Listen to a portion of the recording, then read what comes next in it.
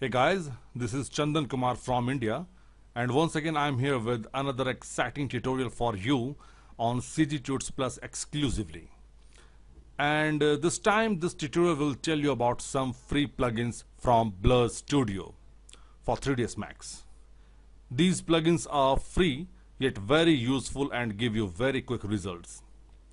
If you go to splutterfish.com, downloads, free plugins and tools, here you will find several free plugin sets. This is the Blur Beta plugin pack, available for Max 9, 2008, 2009, 2010 and so on.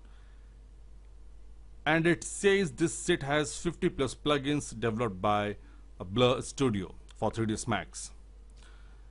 And when you click on this, you can download the plugins pack for whatever 3ds Max version you like to.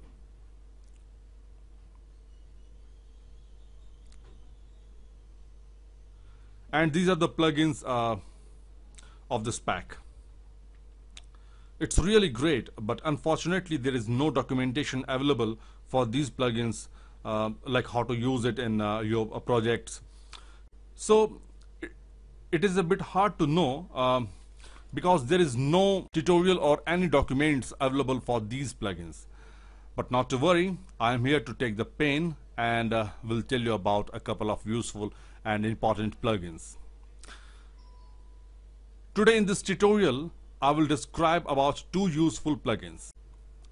First is Electric, which is used as a texture map, and the other is Blur Fire, which is a volumetric effect and used for campfires, torches, muzzle flashes, etc.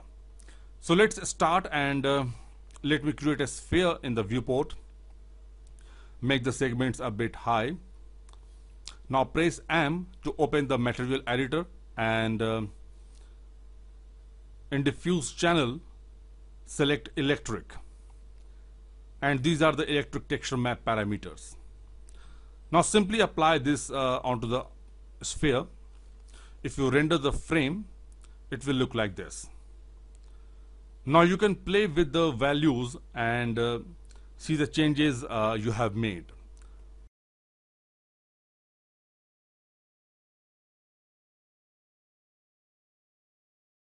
Let's change the colors of the texture map.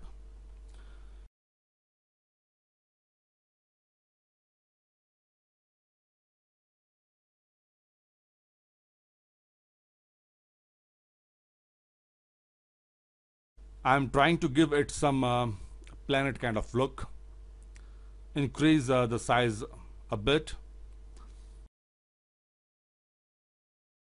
If you make it turbulence, it will look like this. Increase the size more. Play with the width and center values.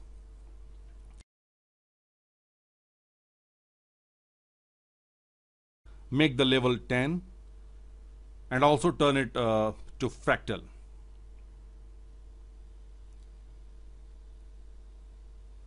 Now let's give some bump.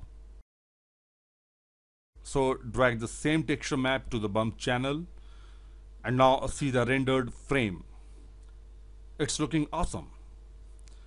This is a great plugin. In fact, you can make so many things with this, like rusted material, craggy surface, planets, so many things. For now, if you animate this, it will look great. Also, you don't have to worry about the seams, though it will look great and flawless. Now let's make a new scene, and this time we will see about Blur Fire. Since this is used as a volumetric effect, so for that we need to use an atmospheric apparatus like a sphere gizmo. Drag it in the viewport.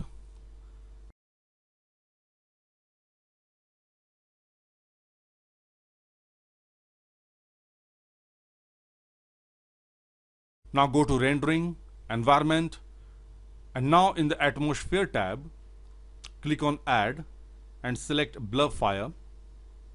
Okay. And now these are the fire parameters, like 3 colors of the fire, Here click on pick object and select the sphere gizmo. And now if you render the frame, you will find something like this. Now let's tweak some values. Increase the density as 90, sample like 10,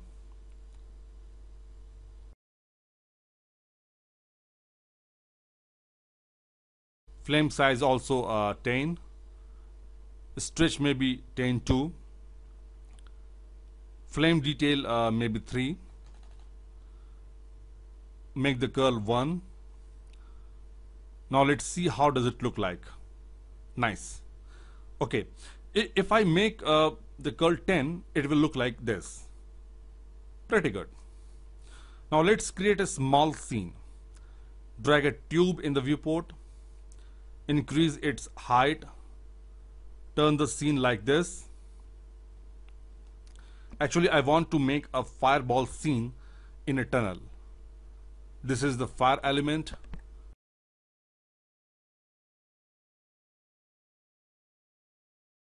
Flame size is quite high, so make it something like this.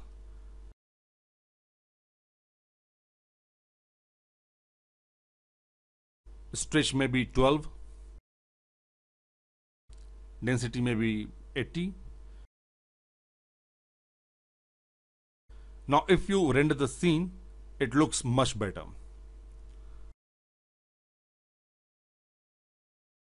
Now press M to open the material editor, and in the diffuse channel I will bring a bitmap. I have some wall textures, so I pick this wall texture. It's looking good, and apply it to the tube. Let's style the texture a bit.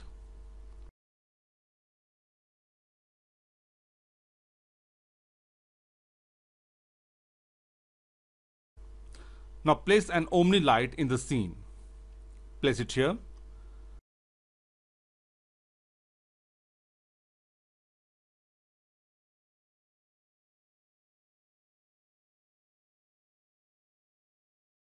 Make the color of the light a bit yellowish and multiply a bit high. Put it down a bit.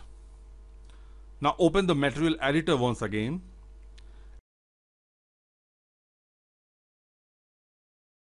and drag the diffuse texture map to the bump channel.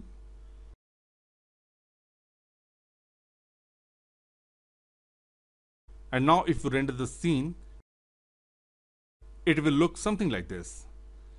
So you can play with the light settings and values of the blur fire parameters to achieve great results. I hope you have enjoyed this tutorial, guys. And in my next future tutorials, I will try to focus on some more useful blur plugins. So see you next time, guys. This is Chandan Kumar from India for CG Tuts Plus exclusively. Bye bye.